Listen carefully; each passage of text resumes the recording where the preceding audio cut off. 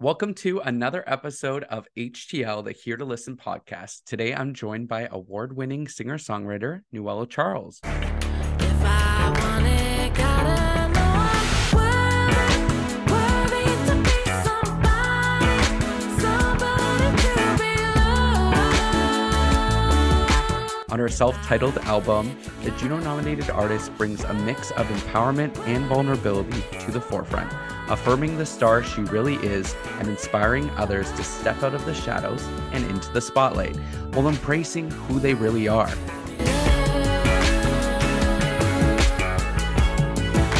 Please welcome to the show, Nuela Charles. Hello. That was really nice. Aw, it's true, It's quite empowering, right? Yeah, I have to tell myself that every day. No, it's hard sometimes, right? Because you put out this work into the world and it's like, is it resonating with people? Is it just resonating with me? And you do really get vulnerable on this album. Yeah, I tried. I think with every record I put out, I want it to actually say something and like have my own specific meaning, but have it be universal enough that others can take something from it as well and make it their own. Yeah, what was that message that you wanted them to take from this record? I mean, like every song is different, but it was just kind of like you're here, you're alive, like make it count for something, like Yeah. make your one life count for something. um However that it is you want to live it, chase after it, chase after those wild dreams and ambitions. Because you Yeah. don't want to be 60 and be like, man, I wish. So yeah, that's kind of what I wanted people to take out of it. Well, it's worked for you, right? Pursuing your dreams. And you start off the album with that song Alive, which is a great track. Thank you. If I'm still breathing, I must be alive.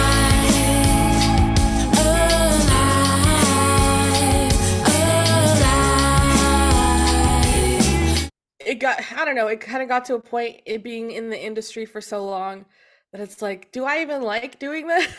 Is this even something that I want to continue doing? Because it's like 10 years is a long time to do Yeah. anything. Yeah. Let alone like be in the music industry in Canada. And so when it came time to writing, it was like, how do I feel in this moment? Can people relate? But yeah, just kind of telling myself that you got this, you can keep going, or you can say, hey, I had a good run, let me try something else. So yeah. You can also take a break for a while, right? And I feel like I Yeah. can relate to that, where even with this podcast, I haven't released an episode in a couple months and I just needed time to refocus on the direction that I wanted it to go. And I've been doing, hosting and interviewing and producing for over a decade as well. And so it does, there's little lulls where you're like, do I really want to? Is this resonating? But I find, and I don't know if you find this as well, that you always come back to it. Yeah. Right. It's meant to be. And even if you try to push it away because of maybe rejection or because you feel like it's not resonating and you're like, am I really, meant for this? No Yeah. matter what, you always get brought back to it somehow, right? Yeah, I spent the last year on like a self-imposed sabbatical, Yeah. and it was my most profitable year ever because of Wow. like syncs and stuff, and my music being placed in music, or my music being placed in television and commercials. And it was just like, well, if that isn't a sign, like maybe I Yeah. just needed some rest, and Yeah. like that, like you said, recalibration, and just like retuning my vision and what it is I want to put out there. But it was definitely like, you can still do this. Like your music means something out there, and people are listening. So it was really encouraging. But the break was nice to Yeah. not do anything. Sometimes It you was need nice. that, Yeah. and that's how you build inspiration too, right? Your Yeah. day-to-day life. And it's interesting because I actually heard you for the first time while on a plane from Toronto to Vancouver. They were playing it on the overhead before the flight, yeah, before the flight went off, and Oh that I wow. Shazammed it. I took up my phone and I Shazammed the song, and it was Worthy, which Oh is nice. one of my favorites. I love Oh that song. I'm like, this needs to be like on every radio channel. Like it needs to be out there because I mean, obviously the messaging is great, but like just the sonically, the sound, it's like ear candy. Worthy to be loved. Worthy to be loved. I yeah. I love that song Worthy, and that's how I discovered you. And it is resonating because I just heard little bits of it right Yeah. over the loudspeaker, and I'm like, oh, this hits home. Oh, thanks. Yeah, it's always random where like I'll get people in Walmart being like, "I hear your song" with like their phone up in the air, and I heard it once in Walmart myself, and I just kind of stood there. I was in the garden section. And I was like, "Oh, this is my song." And then like an associate came up to me. They're like, "Do you need help with anything?" I was like, "No, it's my song." And he just kind of looked at me. He's like, "Okay, lady. Everyone has a song. Like it's fine." Yeah, he's probably just thinking, oh, this is like her favorite track, and she's hearing it Yeah. all. It's like, no, like I'm the one singing this. Yeah. Do It was really funny. you remember the first time that you heard your song on the radio? Yeah, well, the first time I remember when it went like Uber, like super national, and it was on the CBC, and it was I think like 2012 or 2013, and it was my first album, and I submitted it for like the CBC Searchlight Mhm. competition, and they played Unfortunate Love, and I had a office job at the time, and my phone was blowing up, and I thought something happened, and I was like, oh my God, what's Oh going no. on? And everyone's just like, you're on the radio. He's talking about you on the radio. And I was like, what? And so it was super cool, just like being able to hear it and have them talk about it. And I think that's kind of where everything started, kind of slowly happening, and people were paying attention. So that was really cool. Yeah, and it's resonating with people. And you said that you were doing an office job at the time when Mhm. you first heard your song on the radio. What advice would you have for someone that's maybe trying to pursue their passions, but they're also working, their day-to-day job and paying the Yeah. bills, and what advice do you have for them? Yeah, I mean, I think it's like work until you can make it work, until you can make your dream work. And I started off full time working in offices to doing administration. And then as stuff started picking up and I needed to travel more, it's kind of hard to be like, hey, boss, can I get a month off to go on tour? You know? And Yeah. so my first boss, he was like, sure, like our summers were really slow. And so I took a lot of unpaid time off. And then when it came to like more like awards and conferences stuff, it was like, no, you kind of like you've used up all of your days. So I was like, okay, well, looks like I have to quit. So I ended up quitting that job. I think I was there for like 3 years. But then I transitioned into temporary work. So I worked with an office, and they had temporary placements whenever I needed it. If I was too busy with music, I would just like write those days off or whatever. So it was really great because I had income during the winter months if I wasn't doing anything. But then I also was had that flexibility of really pursuing my dream. And I think that if you can find something like that that allows you to, make money while you're not making any money doing music, is this really, really helpful. I loved it. Yeah. It was that period of time where I was so engaged in what I was doing and passionate that I was going to make it work. And I feel like I was a lot more, what's the word? Not pessimistic, optimistic. The opposite of what I am today. I was a lot more optimistic back then. It's like, it's gonna work, it's gonna work. Um, and there was just that drive that, I'll stay up until 2 in the morning filling out this grant application if that means I have the possibility of making an album. So it's, you just got to do what you got to do, you know. Why do you think that you're more pessimistic now? I'm tired. And I think that was just part of like taking the break of like I got to a point where I felt I was just running like this hamster wheel, doing the same thing over and over again, like write songs, make a record, release it, try to promote it. No one's listening. Cool. Write more songs. And then everything's changed so much that I remember when I first started having songs on film and television, like that equated to sales on iTunes. Like I had one on like a VH1 show, and that night I sold like 1,200 singles, you know? Wow. But that doesn't happen anymore. It's like they'll go stream it, which is great. It's like that shift that I've watched happen throughout my own career is like, what do I have to do now? Nobody knows what we're doing. We're all just trying stuff, throwing it at the wall and see what sticks. So it was just, it's been a long journey. And yeah, I think I'm getting back to why I started in the first place. And like you said, like, even if we take a break, we somehow find our way Yeah. coming back to it. And when I started picking up my guitar, which I always have it out, but when I started picking it up and just like writing casually for nothing, just casually, something inspired me. I was like, oh, maybe now it's time to really start getting back into it, and seeing what happens without forcing anything, Yeah. which has been really nice.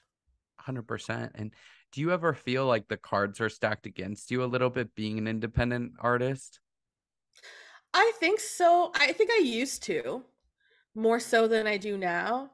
And I Mm, think again that's with that industry shift. I think before it was like, man, you needed that label to help you get to the masses. But now there's such a shift where even the artists who are on major labels are leaving them to be independent artists, because it's like the value isn't there as much as it was before. And if you can own your own rights to your music and still, you know, create your own online community, um, it's like, why am I giving away everything to get back nothing, in a yeah. sense? There's still a need for the labels when you're looking at like those major artists who drop something and it's worldwide all at the same time. Um, but I think for us, it's like we have that freedom and that creativity where there isn't someone saying, well, maybe you should try something else, or, you know, you're your own boss. So let's go back a little bit. What was your childhood like growing up? Yeah, it was different. I mean, we traveled a lot. I was born in Kenya, and then we lived in Switzerland up until I was just after kindergarten, so I think 6 years old. And then the family moved to Canada because the dream was to be cowboys. And so we lived on a cattle ranch for 7 years. And so like Wow. that whole time of like going from grade 1 to grade 7 was like living on a ranch. We had horses, our own house. We had like chickens and pigs and sheep and rabbits and just everything. And then we had a whole, like, you just look out our backyard and it's like a valley, and like just it's like Yellowstone, you know, like a valley and just cows, just like, and just as far as you could see, just like green grass and trees. And it was awesome. It was, looking back, it's like, wow, I wish I could live there now. um but it was so far removed from anything I do now. But there was always music in the house. My dad had an acoustic guitar, and it was just one of those things that I always saw but never really did anything about it. um but then when we moved to the Bahamas, so grade 8, we moved to the Bahamas because the ranch got sold. We I really It's a very vibrant culture, very musical, very, everything is like just, there's always music going on. And so that's where I picked up the guitar and started teaching myself and really learning how to write bad songs. And then like the MacBook came out, the little white one, you Hmm. know, and started recording ourselves. And it was just fun to experiment. But that was my high school, was, just teaching myself and learning and being like, wow, maybe I want to be a musician. Because before it was, I want to be a computer scientist. Oh, really? Yeah. I really like tech, as you could, like I really liked that Yeah. that world, and it was fascinating. But yeah, I think the creative arts really spoke to me, and that's kind of where it started. And do you have your own family now? No, I'm super single. Oh yeah, super single. Same girl. Super Same. single.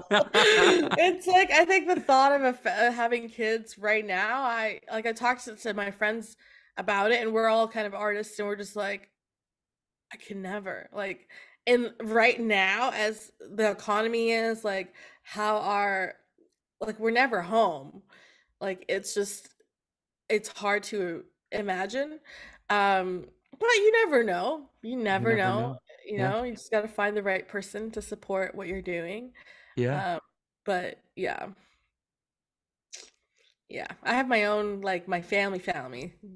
Of They call course. me Yeah. enough. That's what it is. Well, how would you describe your perfect person? Like, what kind of traits would they have? Oh, I don't know. I always say I just want a manly man. Yeah. That because like it's funny because like I go out to the farm, so I'm at the farm most weekends, and I'm literally shoveling horse shit. So it's like that juxtaposition of like city girl, Nuela Charles at the Junos, traveling, Yeah. doing all this fabulous stuff. And then she's the one mucking out the stalls at the farm, being humbled real quick. Like there is no fanciness out there. Like they're Hannah like, oh, that's Montana. exactly. It's like grandparents are proud of what I do, but they're like, that's nice. And my uncle is the first, he's real quick to humble. He'd be like, okay, here's a shovel. Yeah. Like, he's like, come back from the Junos, here's the fork. Go hay something. Like, yeah, it's great. Like I love it. But someone who can take that. Okay. But I'm not worried about it. It'll come when it comes. It will come when it comes, and we're Yeah. looking for a manly man who likes to travel. Yeah, there you go. It can take some shit from Yeah. me and the horses. Oh, that's hilarious. Well, we're putting the vibes out there. Okay, thanks. I'm ready for a professional hockey player. Nice. That's the vibe that I'm going for, you know? Yeah, that'd be So nice because then you can travel to all the games. Yeah, exactly. Yeah, do that would my be own really thing. I'll have my own show, yeah, we'll have kids at some point, him and yeah, and we can take the kids on the road too. yeah. I love that. We're manifesting that. And Yeah. you talk about affirmations, or you are in this on this album, you really do incorporate the affirmations Mm. into the songs and the interludes and all of that. And so is that something that you incorporate into your everyday life as well? I think I used to because I remember, when I was said like I was more optimistic back in the day. I Yeah. remember during that time, it was like anything that I was doing, like I was filling out a grant application or whatever, it's like in my mind I already got the funds. This Yeah. was just a formality. Like I had that kind of sense of I guess it's confidence, but just like it's gonna happen. Like there's no way it's not gonna happen. And going through life like that, everything happened. It was like, wow, like all these things, all these awards, all these prizes, stuff that really helped me continue. Um, and like the three Juno noms back to back, which was like crazy, um, was just that's just the mindset I had. And then I think I just got either old or tired, and the cynicism kind of crept in. And I think it's also just like seeing your friends not accomplish the same thing. It's like it's hard sometimes because you're like, you want to celebrate the wins, but at the same time, you don't want to feel like you're rubbing it in people's faces. And it's just like, why is the industry so unfair? Like, and then you just get all these thoughts, and then that side of me kind of went away. And I realized that a couple of years ago, I was like, man, I'm not as optimistic or like it's already mine. Like I wasn't in that mindset. And so slowly getting back into it. Keep up the affirmations, I think, and just continue to really push yourself. Maybe listen to this album again, because it could be really you speaking to yourself, because you really do have that star power. And hearing this album, I was like, why haven't I heard this before? Like, this is so Mhm. good, like, Thank why you. isn't everyone talking about it? And I'm sure you felt the same when you released it and everything. So just keep up that momentum, because clearly you have the talent, right? Yeah. And I kind of like, because I had this was like, when I talked to myself about it, it's like, this is the best work I've done. I know that. My family knows that. My band, like, we all know that. Yeah. I had like so much money behind it in terms of like marketing, and had like full team like here in England and France, like just like everything was in place for this record.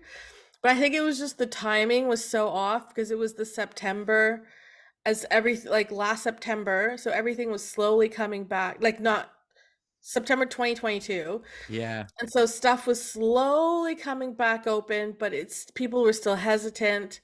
Tried to do like little private events for the album, but it was still like kind of hit and miss, with press and stuff, and people like outlets were closing down, people were losing their jobs, like it Yeah. was just timing and everything.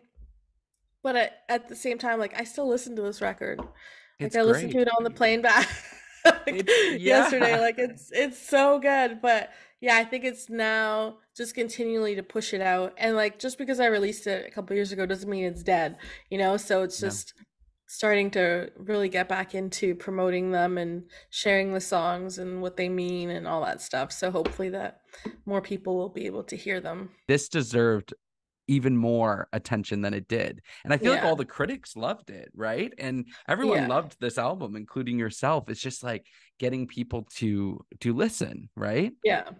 Which is hard when like people devour singles, and like Yeah. even not even the whole single, the sped up version of a song. Yeah. It's like, is this what we're doing now?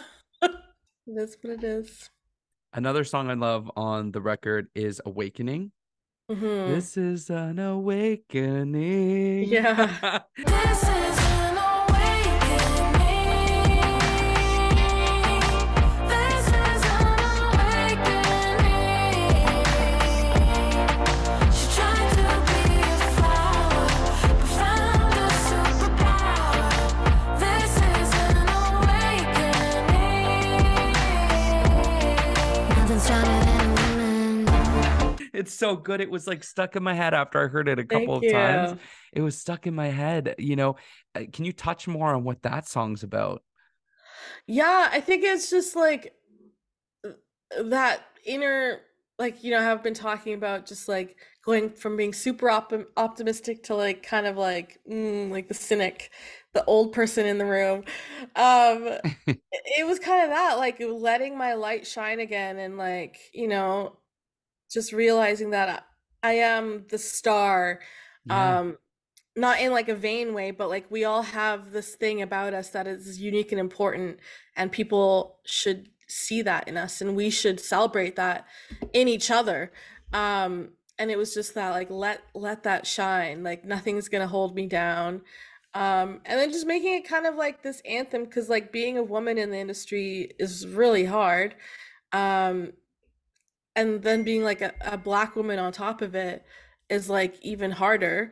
And so for me, it was like that little last bit was like nothing stronger than a woman. um Hmm. Really was just something that came out and was like, yeah, that's sick, like let's use Yeah. that as like the ending mantra of it. But yeah, it was just my own little, like, come on, you got this Yeah. kind of vibe. So yeah, I'm glad you like it. Have you already started on the next project? I started writing a bit more with my producer, but nothing specific for the project. And I have like a bunch of voice memos that I was Yeah. starting to sift through now, and really just see what sticks out and see what direction I want to go in. But I don't know, it's hard. It'll come to you. You don't want to Yeah, force it? yeah, exactly. Is there something that most people don't know about you? Ooh. I don't know. I think the whole farm thing is pretty like left of center. They're just like, what? And like my friends know, but they're like, they're always like, I can't imagine you like mucking out a stall or like being with these like, because my grandparents have two stallions that they imported from Germany, and so it's like, or like being around these massive horses. It's like, and I'm not terrified, you know, like a lot of people are Yeah. scared of horses, and I'm just like, they're my babies. Yeah. You know, so it's like just that's normal to me, but for some people it's like, wow, it's crazy. What's something that you would tell your younger self? Probably that it's all worth it. Well, yeah, that you're gonna make it in a way that your your definition of making it is going to change through the years, but you're going to get to a place where music is your income and music is your livelihood, and don't worry about the rest of the stuff. Just keep doing what you're doing, because no one's going to get it, but then everyone's going to get it, and then you'll be fine. My big thing always was like people would ask for advice, and like I'm like, who am I to give you advice? But the one thing I can tell you is don't stop. If you really want to do this, you got to keep going. And that's great advice that can be applied to really anyone Yeah. in the situation, not just in the creative sphere. So thank you Yeah. for that. My final question, and I ask all my guests this, is if you had a movie or book made about your life, what would it be titled? Oh.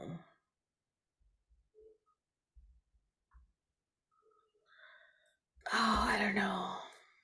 I watch a lot of sci-fi, so it would have nothing to do with that. It'd be like me in space or something. Um, my title, probably like some old song, like Awakening, or like something to do with like I'm still here, or still here, or just like the idea of persistence and keeping going and not quitting. Because I think that's, yeah, I think that's kind of the track that I'm on right now is, yeah, you're gonna keep going until you're gonna stop. Mm-hmm. And unless someone's gonna make me stop, it's not gonna happen anytime soon, you know? So yeah, I think just that need to continue on. Continuation. No, that's down. I don't know, something in that vein. That's a great title. Thanks. Well, thank you for coming on the show. It's been really nice getting to know you more and learning more about, your sound and what's next and your past and your future and all of that. It's been a really great time like chatting with you today. So thanks for coming on. I really appreciate it. Oh, thanks for having me. Who knew that a random like airline song Shazam would lead us here? Exactly. I'm so grateful for that. Uh, That Porter Airlines flight that was playing which is Worthy. so random. I've never flown Porter in my life. And so I don't know who is in charge of like picking this music. But I'm grateful. Like, thank Yeah. you. I'm really lucky to be able to do this and Yeah. to have encounters with people like you who get it and Aw. make me feel like, oh, okay, I can keep going, you You know. can. You So, will too. yeah. Yeah. Well, thank you again. Thank you.